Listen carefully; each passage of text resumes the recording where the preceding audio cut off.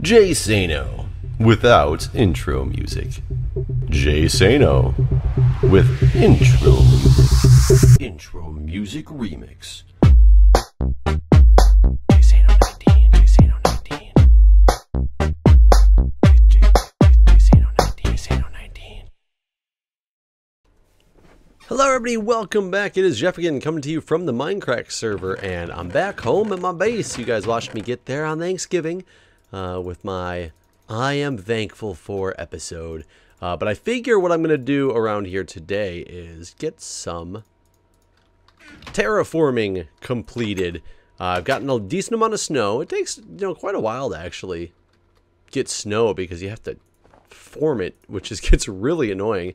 I figured to start with this terraforming act, I'm just going to cover up all forms of dirt and then go from there and make it look all slopey and cool. But until I get all the dirt covered, it's going to be hard to just make it look right. So just kind of building my way through and covering the front of this dirt. So this is going to be, we knew this was going to take a long time when I started in on this endeavor, and you guys are just going to get to come along for the ride. But what that means is I have some time to talk to you folks. So some people were asking for the union update, and I can give you the union update. So we had our vote for ratification of the hospital's quote-unquote last best and final offer, which is what I discussed in my last video on how, they were no longer at the bargaining table. We were going to have our vote. We had our vote 2.5 or 3 weeks ago now. It's been quite a while. And the overall majority of those who voted by 85% was to not accept management's last best and final offer, which by not accepting that offer, we also authorized action up to and including a 1-day strike. Now, I know what you guys are thinking. 1-day strikes, what is that gonna do? Well, it depends. It depends on how willing to actually, come to an agreement both sides end up being. So I've been at the hospital already for a 1-day strike. It was my first year. I was baby nurse and didn't really know what everything meant, but I was told how great it was going to be because given the 1-day strike, the hospital doesn't want to, lose the nurses for that 1 day. So hopefully it brings them back to the bargaining table. And if they do end up striking because we can't come to an agreement, then, the hospital ends up realizing how we are strong, we are united, we are standing together, and we're not going to, give in to this contract that you're trying to give us. So after all is said and done, you now realize that we're more than just talk. We are action. Therefore, let's go through and make this thing better. Unfortunately, the last strike didn't end with good things. So what happened was we went on strike. We got locked out of the hospital for 5 days post-strike. And they have a legal right to lock you out for a reasonable time frame because to cover the hospital for a strike, you need to get nurses who are going to work. Because the hospital isn't shut down. Somebody still needs to work and take care of the patients and things like that. So they brought in this strike nurse agency who said, we demand a 5-day minimum working period, which is, I guess, pretty typical. And so we knew that we were going to be only striking for 1 day, but locked out for up to 5 days after the strike. That's exactly what happened. They locked us out for 5 days. We came back to work after, the 5-day lockout, and they went back to the bargaining table for negotiations. Unfortunately, there was absolutely zero progress made in the negotiations, and at one point, management just said, fine, we're implementing this contract, we don't care anymore.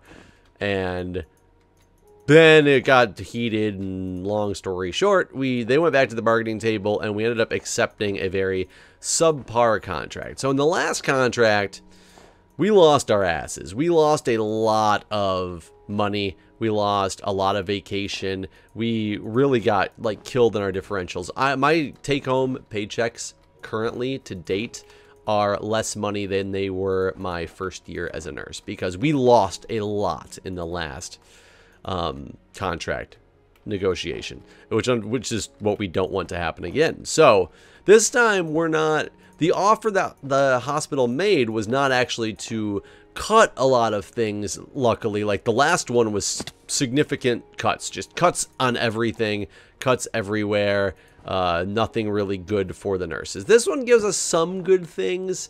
It doesn't cut our salaries or anything like that. However, we're trying to build up that ground again that we lost last time. So the contract that we've been offered that we have denied isn't even close to what we were making before. And not that we necessarily expect that we are going to make the exact amount of money we were before, but we're trying to get somewhere close. And they're also trying to enforce like safe patient staffing ratios, a lot of this random stuff. But either way, so that's what happened in the last strike. So this time we voted to deny, which approved a strike, which was planned for the holiday. It was originally, since like the negotiations started, we knew when the contract was going to end, and they were like, if you and we can't come to an agreement, what we're going to do is we're going to strike the weekend after Thanksgiving. So randomly somewhere we said, no, we don't want this contract. The union is then supposed to, if we're going to strike, is then supposed to go and give our notice for strike, because we're required to give a 10-day notice for a strike. So the 10-day notice never happened. The union was hoping that us saying that we were going to strike was going to be enough to bring the hospital back to the bargaining table. And the hospital still refused to go back to the bargaining table.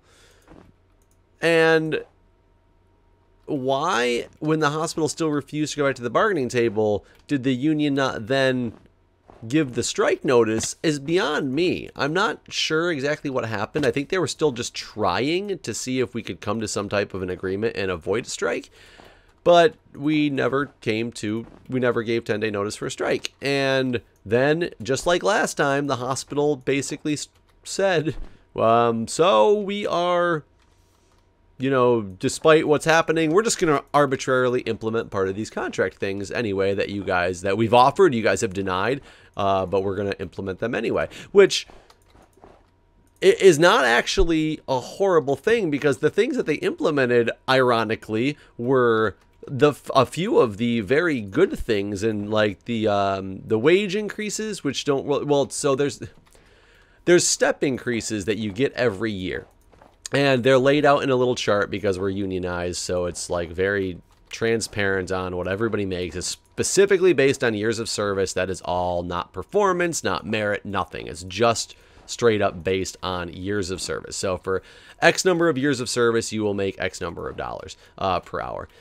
For X number of years of service, you'll make X dollars per hour. So basically, we were trying to get that raised. The hospital doesn't want to raise because right now it's like 1.8% every year or something like that, which doesn't even match the cost of living. So we were like, hey, we want it to be higher, and the hospital was like, no, we're so good to you already. And that was one of the big like sticking points in the contract. So technically, when the contract ends, those step increases, even the ones that already are in existence, the 1.8%, don't exist anymore because they're part of the contract. So therefore, since we are no longer on contract, we no longer get step increases if you cross a year threshold while we're off contract. So the hospital, one of the things the hospital actually implemented was, we'll put the step increases back because we don't want people to lose money. So they're actually not implementing things that are like very detrimental like they did last time. Last time they implemented just a bunch of ridiculously detrimental things. Like they're like, well, we're just going to arbitrarily implement the shift differential lower decreases that we are going to put into place in the contract that you denied. But they just implemented it anyway last time. This time's a little bit better because they're not, like I said, implementing those type of things, because I don't know exactly why. And they're actually implementing for absolutely no reason good things. So that's kind of like a kudos on the hospital part. But that being said, we haven't done anything as a union or whatnot to come back and deal with anything. The union even sent out an email about a week and a half ago, and they said something like, guys, the hospital still refuses to come back to the bargaining table. We're going to have to put in our notice for strike because this is getting ridiculous. You know, they won't come to the table and listen to us even though we've denied their contract. Yet they still haven't gone through and given the notice. So I'm not 100% sure on what's going on, which is not good from a member perspective, because I should be able to know what's going on with my union, and I really have no idea what's going through their minds anymore. So that's kind of, oh, monsters, get away. So that's kind of scary to me. But at the same time, we're not on a contract right now, so it's weird. We're just arbitrarily like, hey, we're working off contract, so we just keep working as if nothing's really going on. So I'm not sure what's going to happen at this point. Maybe the union's waiting until the Christmas holiday, because they've always had this thing where, oh, you son of a...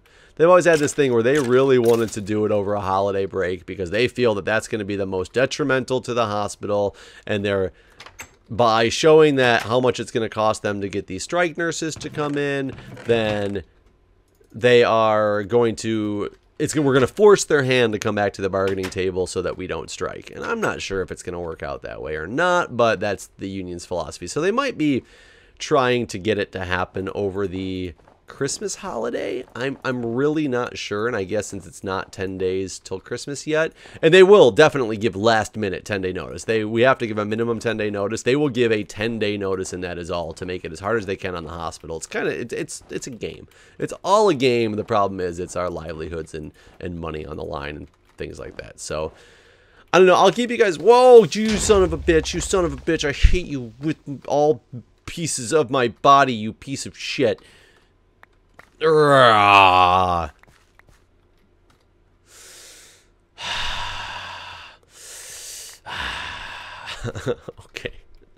Okay, I hope I didn't mess up the top too bad. It's so much work to get this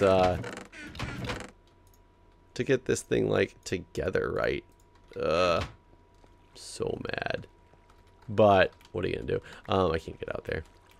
So, yeah, I don't know. I'll keep you guys informed. The one thing that we do know is the hospitals tried to say that if we do strike this time, that they're going to lock us out of the hospital for 10 days. A one-day strike, and they want to lock us out for 10. And their rationale for that is they're claiming that the strike agency said that they're requiring a minimum of a 10-day contract. And there's some things that go into that legally, with you have to, lockouts are allowed to, you know, within certain reason on what's the acceptable standard amongst, you know, other strikes and things like that in the country, and it's been pretty much unheard of for a 10-day lockout. So I know that they're trying to fight that, because that's a hospital tactic. Why are there so many damn creepers? That's a hospital tactic that they're trying to get people to not strike, because they feel like, and there is a lot of people that probably wouldn't strike if it was a 10-day lockout, to be honest. We have a lot of people there who, they live paycheck to paycheck. They can barely afford to be out for the one day. Some of them may be willing, and they're going to try to come out for the 5 days. I already know a lot of people who said they can't afford to, around the holidays, come out for a 5-day strike.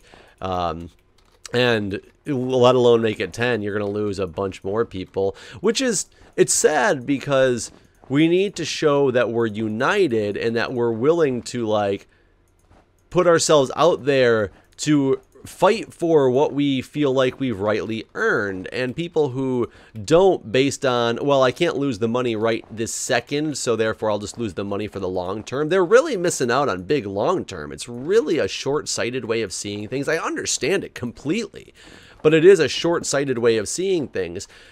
Because we're trying to build up for the future of the next contract negotiation. We don't want to be still fighting to make up ground from the last one we lost. We want to be closer to what we were at before, so we can actually start making improvements in things. And unfortunately, though, we have a lot of people who don't plan on being at the hospital during the next contract, because they only plan on being here for another, like, year, maybe 2, and that's going to be it. So they don't want to fight and lose their own money now for something that's not going to benefit them in the future.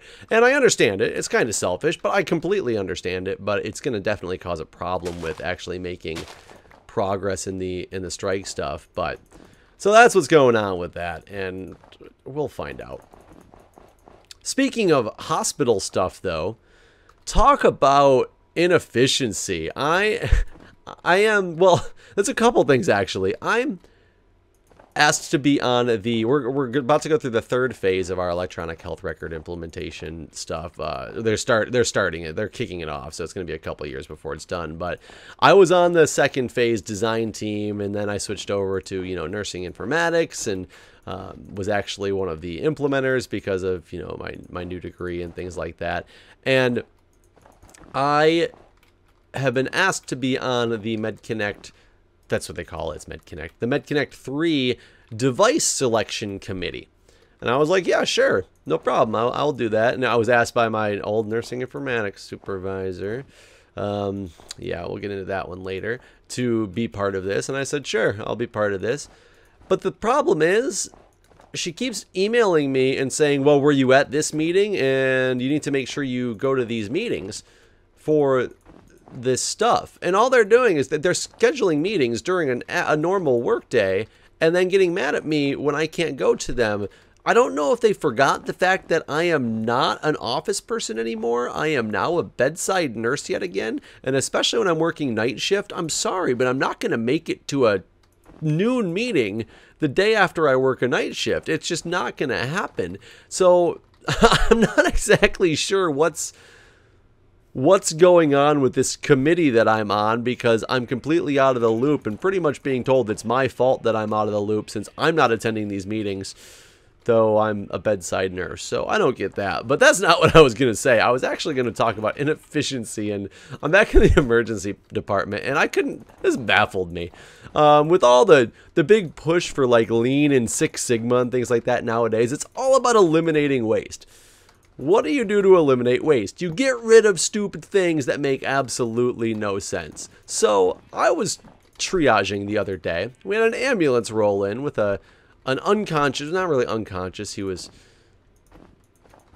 passed out due to alcohol. So he wasn't unconscious per se, but I mean, he was not cooperative, not talking, wouldn't tell us his name, he didn't have an ID on him, things like that.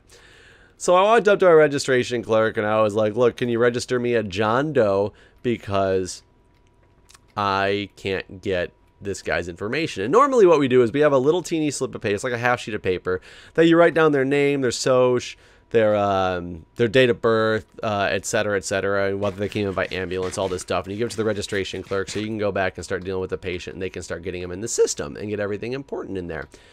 And I just walked up to her and said, can you register me a John Doe? And the John Does go in. They're a standard age, a standard birth date, you know, standard names. They're not all just John Doe. It's like John Echo Doe and John Bravo Doe and all these things, like based on where they're at in the list. And she goes, I need the paper. And I was like, what paper? She goes, the registration paper. I said, but I don't know his information to put in stuff on there. She's like, it doesn't matter, I need the paper.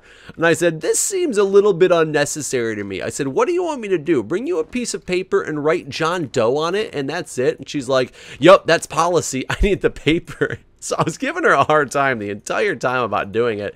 I went and grabbed the piece of paper and I wrote John Doe on it, and I was like, this seems a little bit ridiculous and redundant. And she's like, I don't know what to tell you, Jeff. It's just the policy. We need to have this thing. So I want to bring that up to the attention of my registration like staff and the boss, because what is the purpose of putting a piece of paper, because I had to walk back from the registration desk, back up to the front of triage to grab the piece of paper, to write John Doe on it, to walk back to the registration person to hand it to them, even though it's a standard process. Now, a lot of people are going to say, oh, I'm sure it's for record keeping. You don't keep records on paper anymore in an electronic system. Like, granted, there are some paper records that we keep, but when they're in an electronic system, the point is to eliminate paper records. Therefore, we don't need our registration stuff on paper anymore when they get registered in the computer system.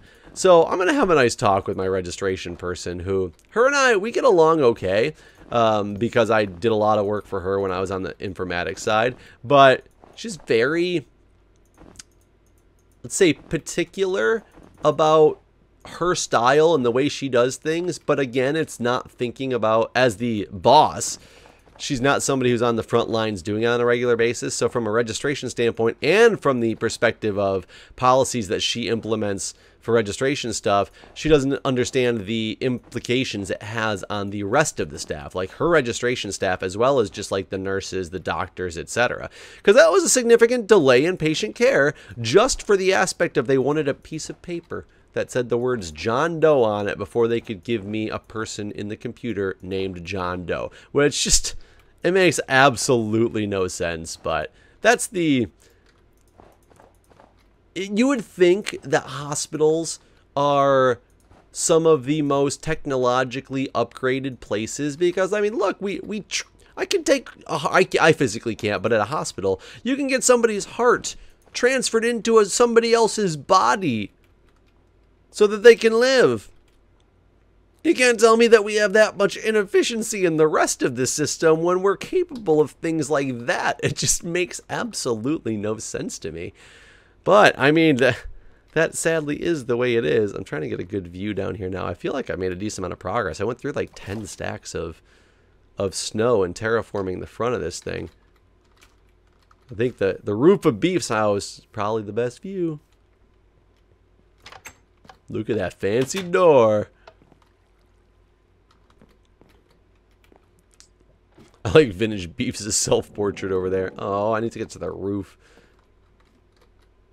Yes, Vintage Beef's self-portrait. Awesome.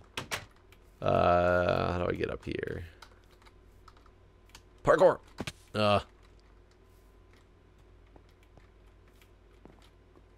whatever.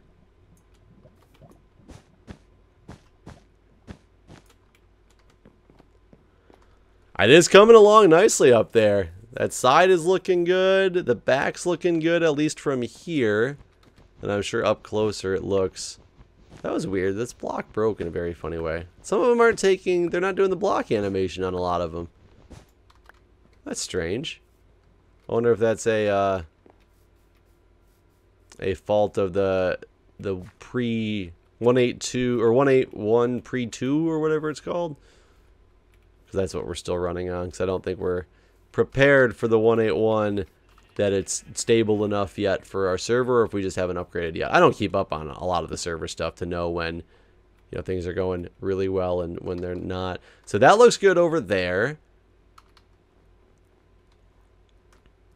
That's looking good over there. This thing is making a lot of nice progress on the terraforming part.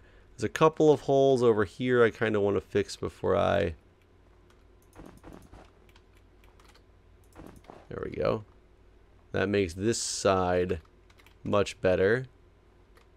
There's some down there, but I can get to those later. So, anyways, this was the update video you guys had so requested from me. We're just going to sneak into the house. And got an update on nurses, on the union, and you got an update on just kind of like some random things going on at work. So, anyways, thanks for watching, guys, and I will see you next time.